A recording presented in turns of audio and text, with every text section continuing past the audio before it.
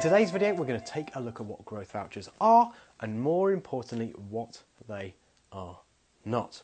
Now, the crux of it is growth vouchers are a different approach to your typical government business support. You see, the aim of this particular scheme is to help businesses grow by offering vouchers to small business owners just like you. And these vouchers are worth up to £2,000 to help you pay for external expert advice. In other words, the government is actively trying to help you grow your business and is willing to help you cover the costs. In practice, the scheme decides which businesses get the voucher on a lottery basis, so it's 100% random. Those firms that do not receive a voucher will still benefit from being given information about the best advice which is suitable for them, but they will not receive a subsidy to help pay for that advice.